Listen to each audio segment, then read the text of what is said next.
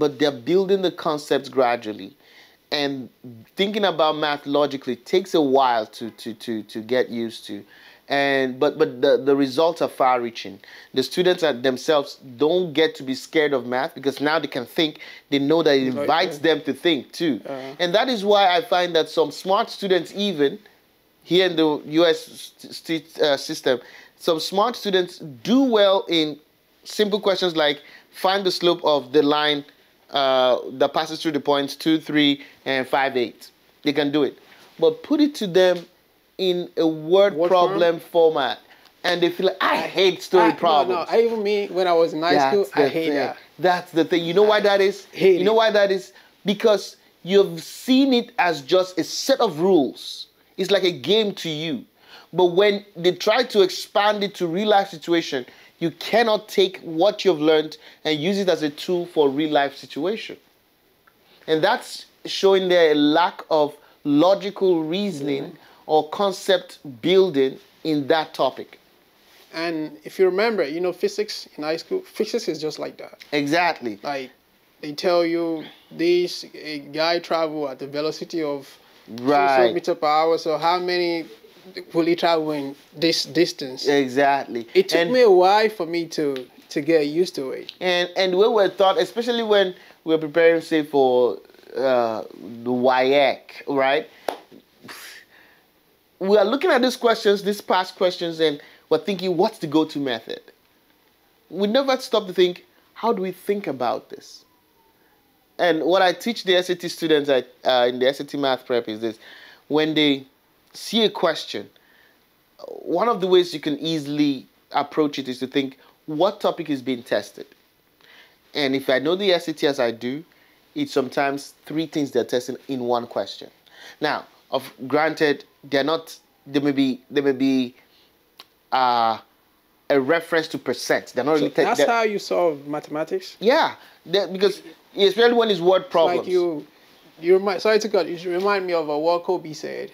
Okay. You know, when he was injured and he was trying to rehabilitate himself back to full health. He said he breaks down all those therapy sessions into like a simple steps. Like, okay, let me handle this. If I handle this, I go to the next level. Because you now, you see math question, first you read, okay, which first thing that comes to your mind under which topic is it test? Exactly. Because the thing is, if you get in the minds of the examiners, they want to test your knowledge of something, right? We want to know if you know this, right? So does it make sense if they're asking you a question that belongs in a particular context, aka topic, and you're thinking in line of another topic? And so that's the thing. And there are lots of topics to cover. So when, for example, when it's a word problem, there are some word problems that lead to a linear equation. There are word problems that lead to quadratic equations. There are word problems that lead to the system of linear or quadratic equations. All right?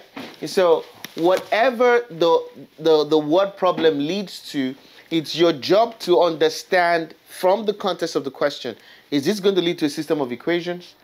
Is this just a slope-intercept form equation? Is this quadratic? Do you understand? It is understanding and pinpointing that directs you on how to solve it. All right? So, because those topics are actually tools that you have been given to answer questions like that. So, it doesn't help when you see the question not to reflect back on those topics and think of them as tools to help you with solving the problem. So, is it possible for a student to see a question and it can categorize or figure out under which topic it falls? It's possible. And at the same time, for him to still be able to answer the question correctly. Yes. It's possible? It is possible. Whether it's SAT, whether it's GMAT even, it's possible. Here's why. Because, first of all, math as a subject doesn't necessarily have to be split into topics. It's split into topics to help our minds to be able to take the diverse nature of it. All right? So there are people who can read a question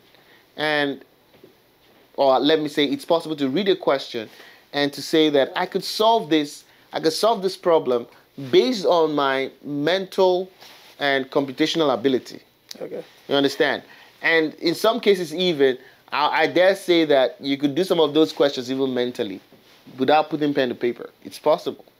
You understand? So how do you think? But to help a student who may struggle with word problems, the safer method is to think what tool or what topic has been taught that I could use or employ to solve this problem.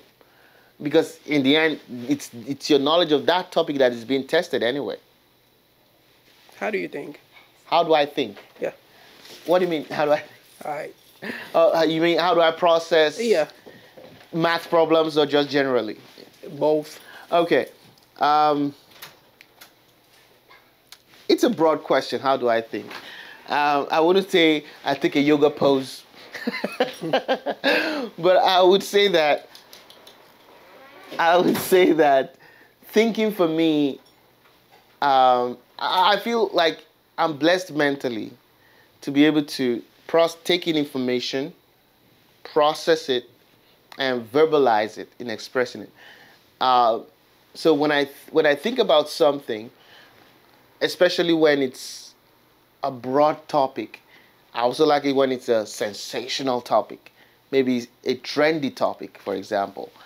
I like to look at different sides of it, understand this different perspective of it, and understand where different people's different interests, comes into it.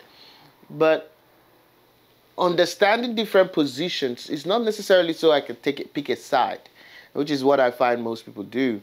But I want to understand and to be able to relate, so that if I have to speak to people of different interests on that topic, I know just where they're coming from.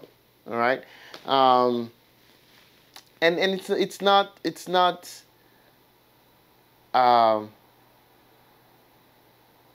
different from the mode of the early Christians in preaching to different people. Paul said, to the Jews we became as a Jew, to the Gentiles as a Gentile, so that we can reach them. So it's something that is able to all of this. We become everything to everybody. Now, it's not because we want to be duplicitous. No, it's because we want to empathize more. Jesus became us. Do you understand? God made him who knew no sin to become sin, so that we, being the beneficiary of his death and resurrection, may become the righteousness of God through him. And if Jesus would come from his high position to take our place too, I mean, it's incumbent on us also to do the same for people like that, our fellow man, to understand different and to empathize too. When disasters happen in different places, when countries are falling apart, and we hear stories of that, our heart breaks. We know what horrors will be faced with people like that, and sometimes a word of prayer is the best we could do. Sometimes we could probably give a relief fund to help their causes. But thinking I think it's part of being alive, really, because you are processing things that are around you and expressing them also. I mean, expressing your thoughts on these things, you're contributing to the discussion of it in a bid to better things, because we usually pursue peace, unity amongst men and all of that. But when it comes to math, the beauty about it is people think about math differently from life. It is different from life. Yes, there are aspects of life that you couldn't put in the context of math. I acknowledge that. But not many things. Not many things. You ask Siri now what the weather is tomorrow, and you hear numbers. It's 45 degrees tomorrow with a 20% chance of rain. What does 20% chance of rain? What does that mean? Probability. That's math. Do you understand? Yeah. You look at the stock exchange, you see the Dow Jones, or maybe a stock you're interested in, has risen certain percent. Yeah. That's still percentage. Yeah. Used in one sense as probability, used in another sense as a percent increment, percent change. You see, math is prevalent, but the problem is when we think about math, we're only thinking about grade scores. And that is what produces that mental block. Oh, I remember the bad grade I had. Oh, I was sitting in a test and I didn't know what was the test was saying. And that's the memory we have of math.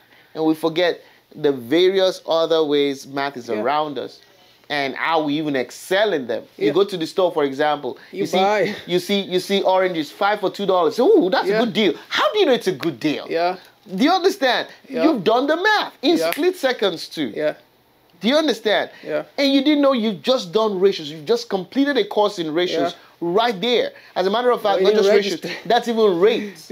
Because rates is what? Ratios of two quantities of different units. Okay. So on the one hand, you have 5 oranges, $2. Oranges, dollars. Different units, right? You compare the value because with 5 oranges at $2, you could work out what's called the unit price. The price for one orange. Do you understand? That's unit rate. Yeah. So in that singular context, I could actually discuss with you rate, ratios, proportions even.